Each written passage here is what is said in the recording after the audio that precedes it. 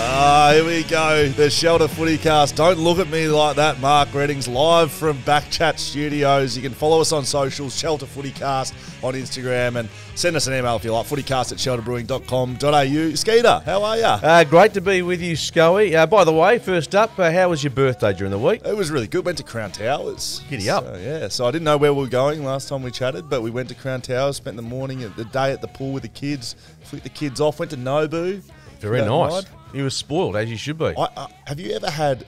have you ever chosen like the Wagyu, like the 100-year grass-fed stuff? You know what I'm talking about? Have you ever done that at a Japanese restaurant? No, I haven't. I always skim past it because it's expensive. Expensive, yeah. I thought, you know what, I'll treat myself. I wanted to do it, and it's my birthday. When else could you do it? Did it. I could have happily just had it, $15 steak from Woolworths. Mate, I went to Coco's once. Seriously, all the boys were ordering. They all ordered the steaks. Yeah.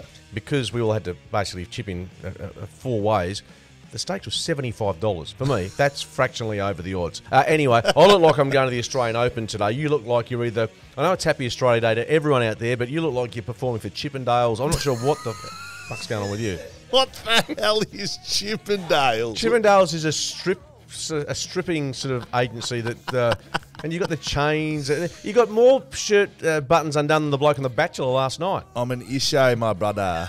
How are you? I'm actually off to a Bucks party today, Skeeter. So that'll end well. I'd come in here. We've got some shelters on, just where we're going. I won't say anything else. You can see Rick tonight say, but first tonight. 23 lunatics have been, I just know what's going to happen. Very good, Skeeter. So, yes, I'm here and I'm ready to go. We're going to finish this and I'm straight out the door. But it is time for the Shelter FootyCast. You can watch us on YouTube, listen to us as a podcast. It's Shelter's Summer of Sour. I dare say there will be some sours consumed responsibly today. If you want to change your boundaries on beer, Skeeter, we're still yet to get you to do it. I want you to do a sour review. And I think we can do that here on the Shelter FootyCast. You having a sour, you tell us what you think. I think that could be incredible. Okay. And just double checking on the boat trip today, it's just blokes, yeah? Oh, yeah, absolutely. Just checking. I'm just asking the question. Absolutely. We're all going to be on the sours, refreshing, crisp, crushable, just how I like it on a summer day here in Perth. What could go wrong? There's a competition. We're not going to be able to take the Victor lawnmower on board, but if we're out in the boat, the custom mini mal up for grabs, we might be able to take that one for a little bit of a pre-surf. $600 of exclusive escape vouchers, as well as heaps of beer and merch and everything you like. So you can enter on the website, shelterbrewing.com.au. Is the product placement in 2023 getting a little bit heavier for this podcast? Well, yes, here we go. Right here. Outdoor shower sour, the summer of sour. We're not the ABC by the sounds of it. We are very much into promoting products. Shelter born and brewed in Busselton, WA. That's correct, Skeeter. Now, I want to start on this one. This is straight out of Melbourne. You came in with this. There was some controversy last year with some people charged around match fixing, umpires specifically. And Michael Pell was obviously, dare I say, fingered on that issue of betting, Brownlow, and all that's gone on. And that's a terrible result for him, and obviously his career you think is over. But there's a report coming out of Melbourne about there's speculation and an investigation perhaps into umpires after matches looking at their phones to check out the stats before giving their votes on Brownlow. Are they not allowed to do that? Not allowed to do it. Right. Not allowed to do it. So that story may develop.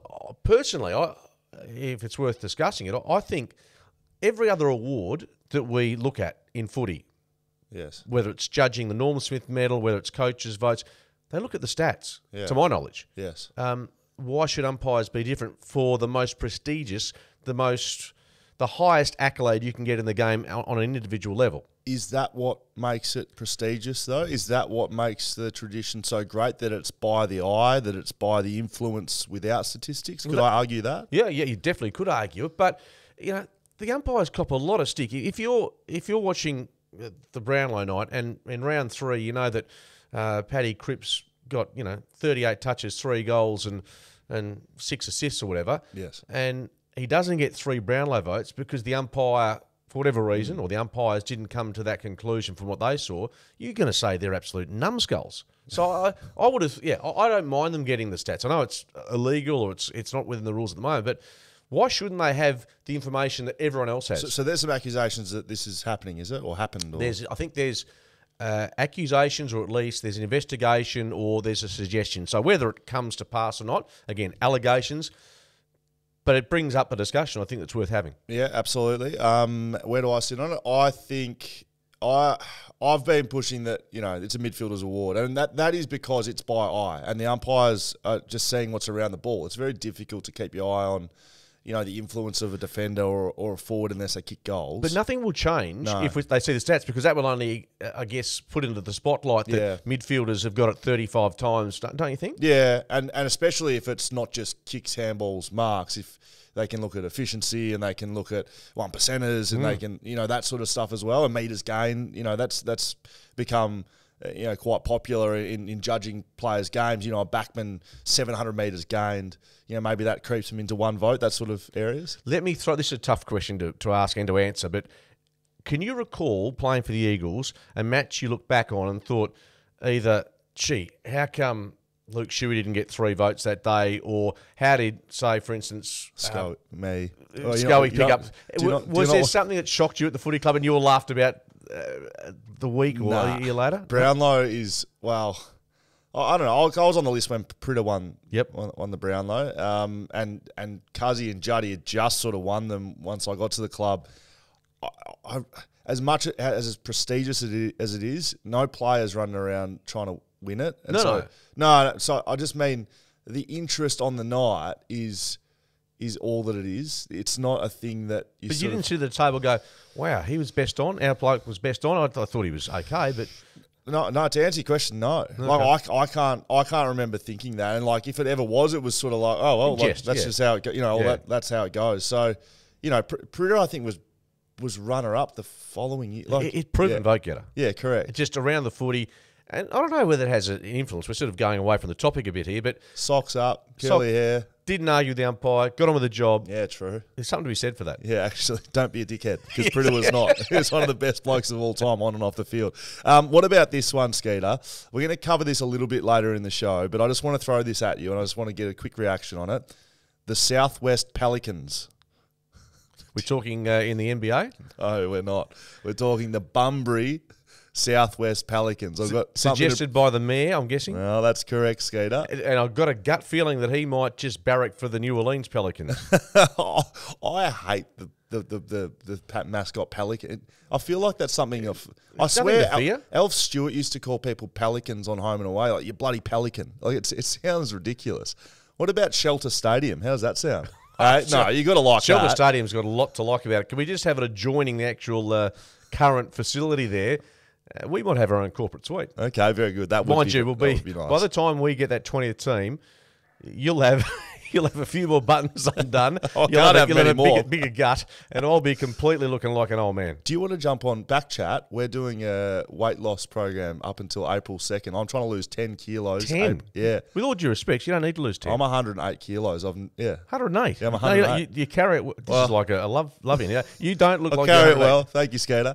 Look, I think it's more on my legs and maybe my back. You can't quite see it from front on. Sort of the face as well, I think. Thank you, fucking Dan Const. Are you fucking right over there, mate? Look at a little fair income. I would just say Matthew Prittis was 3 votes off drawing with Nat Fyfe the following year. Thank you very much, Dan. That's enough from you as well. Don't mind the weight loss thing, because my daughters and my wife, as my wife says, you don't hold any weight on your legs or your arms, it's just your gut. I said, well, hello. Most blokes are in the same boat as me, Victoria, but that does happen in life. Fair dinkum. And you won't know this, because I'm almost old enough to be your dad, I've worked out, because you're 34, I'm almost 53. Yes. Some people do think that, maybe. You might be my father. After 50, it gets a bit harder, trust me, to lose the weight. Oh, yeah. Particularly if you're drinking a bit more than what you should be. Anyway, Shelter, thanks for your sponsorship. No, well, I'd like to get involved with that, seriously. Okay. Right, I don't want to lose 10, I'd like to lose 5. All right, great. We're going to put you on board. Sounds good. Over at BackChat, you can follow us over there. And just a reminder, the Shelter FootyCast will be going onto its own feed in the coming week. So at the moment, when you're listening as a podcast, you're listening right now, you're listening on the BackChat feed. Shelter FootyCast will be going. We've just become a little bit too big for our boots here on the Shelter FootyCast, and we're getting our own feed, Skeeter. So you'll have to get your daughters to explain this to you. I have no idea what you're talking about. When you're listening to a podcast right now, you search for BackChat. in a couple of weeks, you search for Shelter FootyCast. You'll have its own feed. Might even have your head sitting up the top in a profile picture, Mark. Well, it'll be a first because, as you know, I've never, including this one, never listened to a podcast in my life. Stay tuned here on the Shelter FootyCast, BackChat Studios. Mark Reddings, Will Schofield. Now, let's get into this one. The 20th franchise in the AFL, the Southwest Pelican, which started from an article... Quarters did. I think Quarters. Glenn Quartermain did, which I think he was expecting just to... Basically, people read it and move on, but there are some that have thought there's some traction here. Jason Miguel, the Mayor of Bunbury. The secret is out. This is quote. I quote. This is yesterday. The secret is out. I've already started the groundwork to get the AFL's 20th team based here in Bunbury. Should those apple-loving, clean air-breathing Tassies get the green light, it makes perfect sense for WA to even the playing field. And for that team to be based here in the Southwest. Our infrastructure is set to be boosted with the multi-million-dollar redevelopment of Hands Oval. We have the population and incredible talent to boot, and the Southwest is the best region in the country. Who's with me? Hashtag Southwest Pelican, Skeeter. And there's the logo. What do you think, mate? It looks like a deformed eagle. It's not quite. Can you hold up to your camera? I'm not sure there's... Yeah. No, hats off to him. He's having a dash, and it comes off the back of the article. I'll tell you what, though. I think Busselton, but yes. Busselton or Bunbury, what I will be doing is just, apart from going to Shelter, is just I like the Bunbury growers markets. Is that the one on the way down? That's very nice food and produce. Correct. That is correct. So apart from that, I think it's a long shot. I think you could attract players similar to what Geelong has done, right? Off the back of their success as a football club, for starters. But Geelong as a lifestyle location is now what they sell. I know that for a fact, having spoken to a few players. If you think about Jeremy Cameron, he now, all you see on social is him driving tractors around and pulling yabbies out of his dams in Geelong. Was he not a Geelong boy originally? Or close by? No, it was a country lad. Okay. That's what it brings, though. That they can play in sort of a regional town, which is Geelong is pushing the spectrum in terms of regional, but they can live on a farm. Tom Hawkins lives on a farm down there. Jeremy Cameron does. And it's close to the surf as well. So I think you could actually push that a little bit with the Southwest, but potentially you could argue that with Perth as well. What about West Coast and Freo? A bit of a whip around there. Match sim started now. We're starting to hear a few more match reports there, but the official preseason matches have been...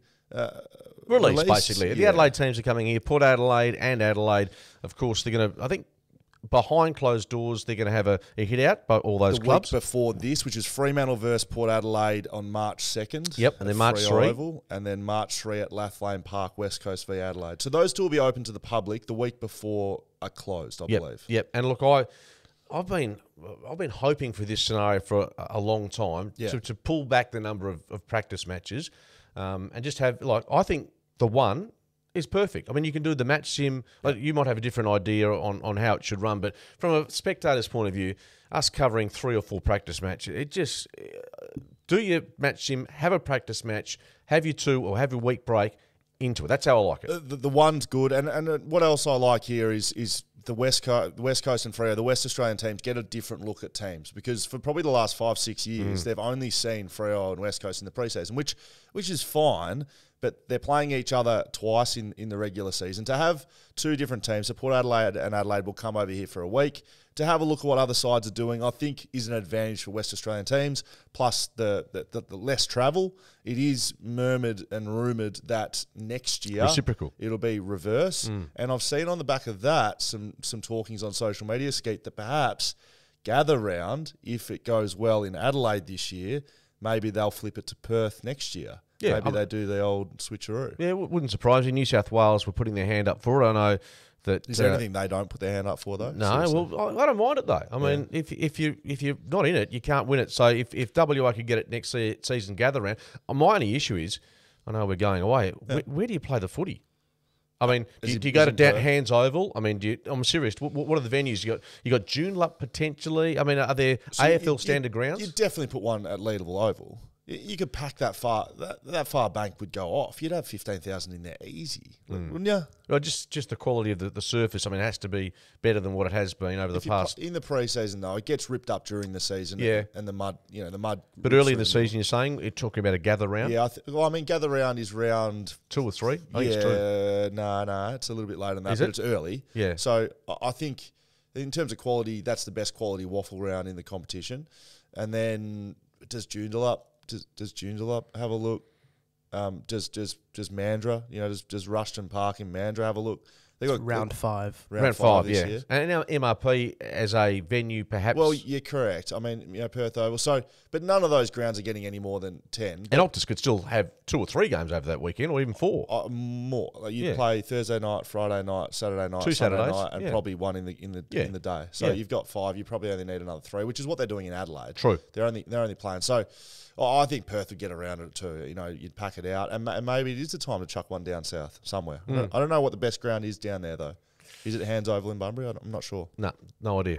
Very good. That's the West Coast and Freo wrap. A couple of whip around the West Australian teams. The Scorchers, of course, the qualifier this weekend on Saturday is a bit of a preview for that. It's huge. Steve Smith coming to town. Ashton Agar, who's also going to India, not available to play because So they've sent a group of spinners to India. Yeah, I get it. I mean, playing in India is going to be a really tough task, and the spinners. I'm not sure Ashton is Test quality at the moment. He just hasn't played any long form cricket really. He played the Test match in Sydney, but so it'll give him a chance to go over there and hone his skills. It's a world away from what they'll be facing in Australia, of course. So, but yeah, Steve Smith coming to town. 25,000 tickets already sold yesterday. Wow. Now I don't know. Obviously, we haven't made too many inroads in getting access to us going on Saturday to the cricket, but we're still waiting for the call up. The email is still set up. It is FootyCast at Shelter Brewing. FootyCast at shelterbrewing.com.au. If you would like to send Mark Readings, Will Schofield, VIP tickets to the final, we're happy to take them off your hands. Absolutely.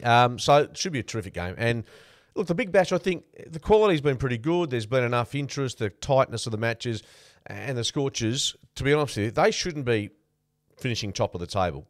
Just if you look on paper, their list is good, but it ain't superb. They've had some great input from Aaron Hardy's been a revelation. He'll play Test cricket at some stage, maybe alongside Cam Green. I put that to the coach of the Scorchers, and he who am I think? What's Adam Voges? Yeah, Adam Voges. The weekend after you said that, and he said could definitely see that happening. So he's a big fan of Hardy. Oh, he's a talent. There's no question. Inglis has had a really good series. Ashton Turner's had his moments. They've all been, and Cam Bancroft's come good. So look, they're a team with not huge names, but I'll tell you what, a team that has proven that you can't just have the big stars and succeed. I'm talking about the Melbourne Stars. They are last on the table. They have been putrid. They've never won a Big Bash title. They've always gone for, obviously, Warney used to represent them, and they always go for the high-profile players. In there now. Stornis is in there, yep. Yeah. But never have they looked like a team that could really be consistently successful. I put it out of Voges as well around culture. So he's sick of answering the questions around like winning and culture. Yeah. And he said, well, no, but it means something. It clearly has to mean something because, like you said, that they don't have the list to do what they've done, but they still do it. So that means it's taking talent away and it's playing together as a team. Absolutely. Just quickly, Joe Richardson, hamstring. Didn't train during the week, but look, there's hope that he'll play. And Matt Kelly, who we spoke about with that nasty knock to the face, did walk laps the other day, so he's set to miss. But yeah, their bowling's been, and Andrew Ty, AJ, got to give him a pat on the back. 100 BBL matches coming up on the weekend. He's been apart from last weekend, he's been outstanding for them. And he did say the same thing. He said, you know what? What's the key to our success? He said, we enjoy each other's company on and off the field. I think that goes for a lot of sports. Absolutely. Is it like a qualifying final? If they lose, they get another chance? Yeah, of course they do. Absolutely. Okay. Well, looking forward to sitting in our VIP box on the Saturday. I'll probably still be hungover from today.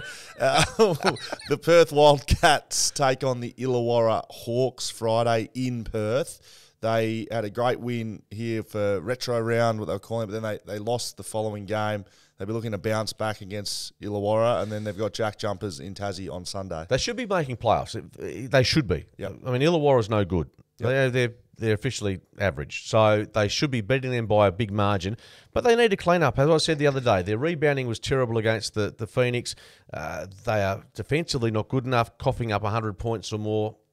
They need to tidy that up to even be close to challenging. So, they'll go well against the Hawks. They'll beat them. The Jack Jumper's always hard away from home. Are they playing them home or away? Do you know? They're playing them in Tassie, Yeah, so that's always a difficult trip for them. So, I stand by the fact that I don't think they can win it unless they improve dramatically with their defensive. We've heard you're just absolutely writing them off for the last week or so here on the Shelter Footy I'm just being honest. I know. You want my opinion? I'm telling you. I've heard you loud and clear. This is a different side. They're more offensively based, but to win titles, as you know, Scully is a premiership defender. It is the back line, essentially, in footy and in basketball, the defensive side, which gets the job done. Always is. I don't know if you got any updates on the Perth Glory. They're away this weekend. Adam Taggart. Yeah, thigh strain, which is... a couple of too many goals. Yeah, only had to get 3 touches for 2 goals, but that's what he brings, quality. Yeah. They've got one of the longest trips in domestic sport going to Wellington. And I spoke to Chris Coyne after the match on Saturday night, to be honest, and he was talking about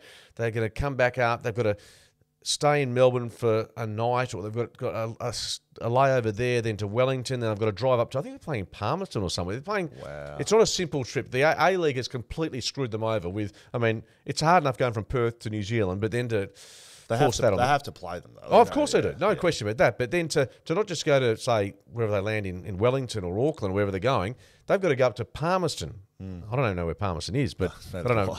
I've only been to Queenstown. Glazed over eyes.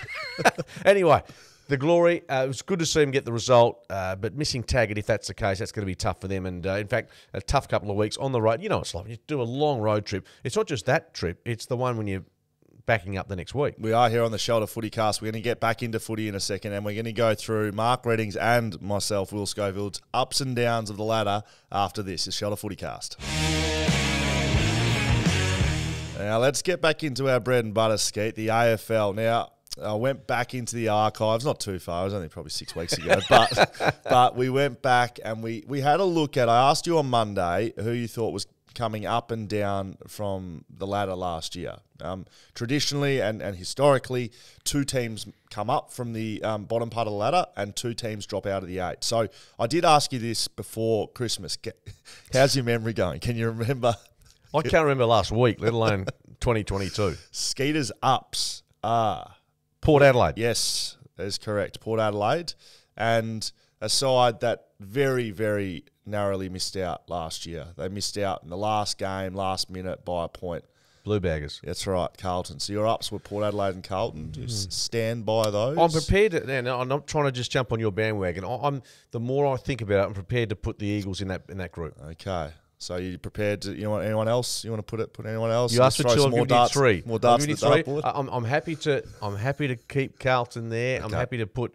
Who's the other team? I'll put Port Adelaide. Yeah, but I think the Eagles will be the biggest improver from last year. My ups were the West Coast Eagles. I still do think we'll just see a completely different side. If they can keep players on the field, it won't. They're not trying to improve from the side from last year because it'll be a different side. Does the way they're going to play and do their players stand up to, being a year older and you got some young guys coming through? Time will tell. Oscar Allen apparently is looking amazing on the track. Easy to say that in January, but he's healthy. He was the year before last year, right? He was the one that was taking the big leap. He's going to be a top 10 player in the AFL, and then we don't see him at all last year. Where does he play full forward? Or not? Yeah, it'll be interesting. I mean, Jack Darling's still a very good player, and Oscar will need a Jack Darling in the side, just like a Josh Kennedy needs a good player as well to take that attention away. Because if you just have an Oscar Allen, we've probably seen it a little bit with maybe an Aaron Norton or a King at St Kilda, that if teams can shut down that solo talent, even like a Peter Wright at Essendon, I know that's not a great example, but he doesn't have any support. To have twin pairing, I think that'll be important. Does he play full forward? Probably not. Jack Darling's probably the guy that plays deeper, just because of his age and the way he plays. But the way West Coast, their forward line structures up, they basically fill in for each other. So whoever's high comes up, they don't get used. They'll double back around and be the deepest. So it's no longer one's full forward, one's centre half forward. They work in a pairing, and they work on sides of the ground as well. So, Oscar's one side, he'll go higher, and Jack will slide in behind, and vice versa. So. You're asking about Nick Nat and whether there's a concern still over his fitness heading into the season. Yes. And you've still got that question mark? Yeah, I do, yeah. Yeah. Do you think he'll get up for the start of the season? I saw him at training. He looks reasonable, but we heard Adam Simpson at his press conference.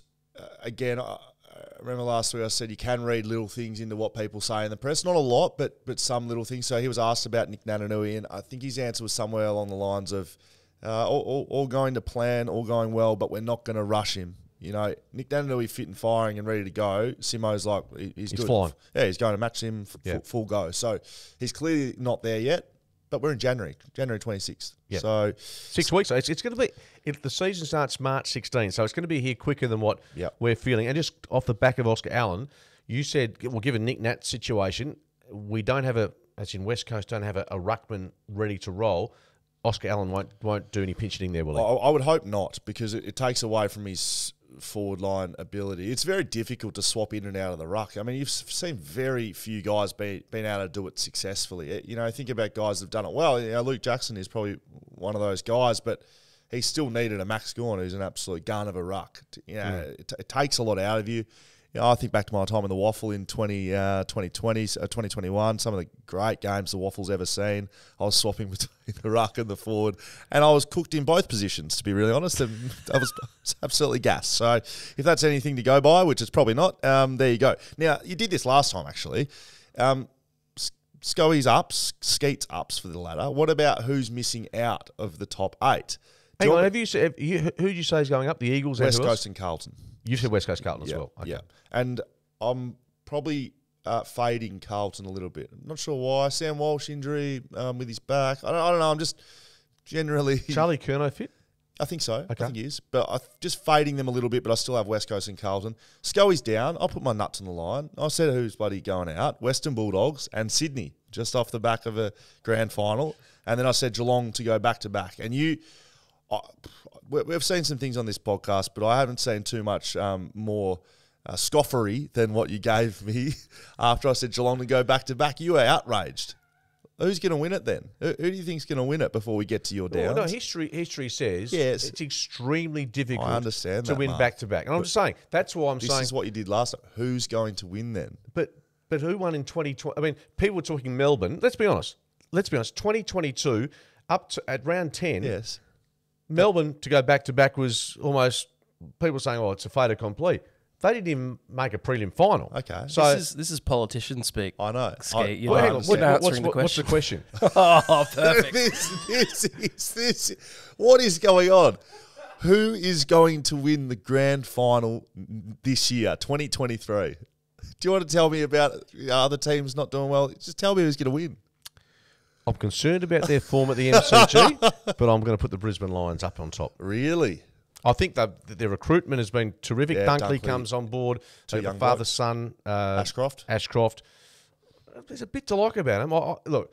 Their form at the G is always a concern, but in all seriousness, I think, the time is just about right for them. I like it, and that's a positive call. You're not going to get in trouble saying Brisbane's going to win the flag because you're being positive. What about who's missing out on the 8?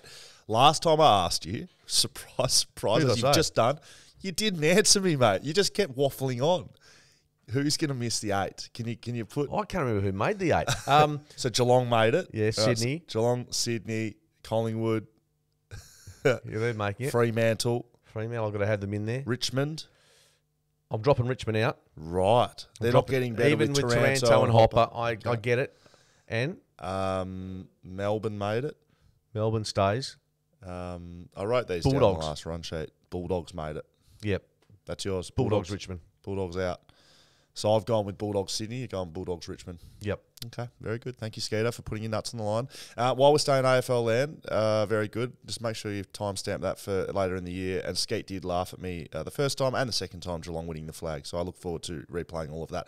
Mitch Lewis, very important for Hawthorn's, maybe not success, but I guess building behind some real talent. He's one of those top 5 guys of that club now, given they've moved on some senior guys. Strained AC. ACL, not AC joint in your shoulder, ACL in your knee. Mate, it is one of those things in footy when you hear ACL, there's never a good outcome. No. It's never, a strained ACL might sound, at least you didn't tear it. It's not a good thing. I've never heard of strained ACL, to be honest with you, because I've heard the term like stretching. There has to be a tear to some degree if you've strained it, I would have thought. But I don't know. I think so. You can partially tear your ACL, and if I was Hawthorn, I wouldn't be putting out in January if that's the case that Mitch Lewis has partially torn his ACL, because that's just doomsday. So you may be right. Maybe he has partially torn it and they just haven't said it. But look, a strained ACL is not a good thing. They've said that he's missing round 1. So to call that now, you don't just chuck your ACL on ice. They don't repair themselves. So I just think it's a real shame, because he's a really big up and coming talent, and I think it's going to hurt Hawthorn's chances. Which brings me, in a nutshell, Hawthorn is a really fascinating with what Sam Mitchell is doing there. Are you expecting a spike or a real struggle year? Neither. I think they'll improve, and you'll see a really consistent game plan. That they won't waver from what they're trying to do. I like what he's doing. He's pretty clear. Yes. I think everyone knows where they're heading. I think that's what you'll get is, okay, we can see what sort of brand of footy they're trying to bring. They were inconsistent last year. They'll be less inconsistent this year, but still they'll have ups and downs. They'll be looking to hit a premiership window probably in another 2 years' time, when they get 50 games into some of these kids that they've brought in. The real challenge for Sam Mitchell and the Hawthorn Footy Club is leadership. You've got a James Sicily there. Why is he already appointed captain? He's the obvious. He's given, isn't it? I don't know if there's anyone else. James Warple was the only other guy that was in the leadership group, and that would be a difficult appointment to make given how young he is. They're just going to struggle for leadership, but that's okay. If you get a good coaching staff in and around behind that, you can. Which is what Sam Mitchell has put all these eggs. He's put all his chips in, which I like. What's the point of 50-50 here or there? You got some older guys sort of half moving out, half moving in. May as well go for it if you can. Yeah, totally. I put it this way: I'd rather be a Hawthorn supporter now than say a St Kilda supporter, even though Ross is going to go back there and you'd think improve them. I can see something with Hawthorn. You can see the direction. With St Kilda, I've got no idea what their modus operandi is, whether they want to go young, bring in experience, whether they think they're in the window or not. I think there's more questions about St Kilda moving forward. What did Max King do to his knee, shoulder? So St Kilda, that's a huge loss for them. I mean, he's not playing until probably midway through the year. It made me think, I was looking at list, Ben King at the Gold Coast. And he comes back. Well, yeah, we're talking about teams that up and down. I think Gold Coast could improve this year. Let them improve. We want them to improve. I'm sick of talking about the Gold Coast as being a team thereabouts, but not quite. Like, I know they're not massive names, but Levi Casbolt and Mabior Chol, what they were able to do last year without a Ben King, I think that's a really formidable forward line. If I'm looking at the Gold Coast Suns as a defender, and you got those three guys, they're all big contested marks. If they can build a game plan around that and they can get the stoppage stuff right, I could see Gold Coast really improving this year. And sneaking in at a stretch. Yeah, but they'll be one of those sides that are competing. They're probably in line with West Coast, which West Coast fans might not like hearing, but because comparing Gold Coast and West Coast, but they could be in that sort of same areas. The bottom couple of sides in the 8 and the bottom top couple of sides in the top 8. Eagle supporters would be delighted to hear you say that, because it means they've. Yeah. I mean, look, this top was it. The Gold Coast is just a shocking football club forever. Yeah, they have been, but the Eagles, if they can. So many people saying they're going to be down now for 3 or 4 years, and maybe we're going to sitting here with egg in our face in about 6 months from now. But I would not be surprised in the slightest. I just cannot see. Yeah, I can see them being the biggest improver this year. Whether they make the 8, who knows? Skeeter, the boat's about to leave. Just remember, it's the summer of sour this year. This summer. Thanks to Shelter. Make sure you get online, shelterfootycast.com.au. We're going to get a review, maybe over this weekend, maybe not, of the Shelter Sours. Now go on. I just want to get one more prediction from you. Who's reaching the Super Bowl? Oh, we got Philly versus San Fran and Cincinnati. with Joe Burrow going beautifully and the injured Patrick Mahomes. I would love to see Cincinnati, Kansas City as a Super Bowl, but they're in the NFC together. So I think the Kansas City Chiefs lose to Cincinnati in an upset. That'll be an upset. I think they lose. I think Patrick Mahomes' ankle. I don't think it's going to be what people think it is. He rolled it inwards, which is not the way you can recovering from those is difficult. I think he's going to be really restricted. Burrows beats him in Kansas City, and the other game is Philadelphia v San Fran. That's a defensive matchup. Eagles, I think, probably deserve favouritism. I think so. But San Fran, it'll be San Fran's defense versus Philly's offense. You know, Jalen Hurts and co there. Purdy, probably the question mark. Can he keep his amazing rookie season going? I just don't want San Fran to make the Super Bowl because I don't think they can win the Super Bowl, whereas Philly can. Yeah, so Philly v Kansas City. You happy with that? Or do you? I've got a soft spot for the 49ers. Sorry, Cincinnati v Philly is what I'm saying. I would Cincinnati more than happy. I mean, they came close last year.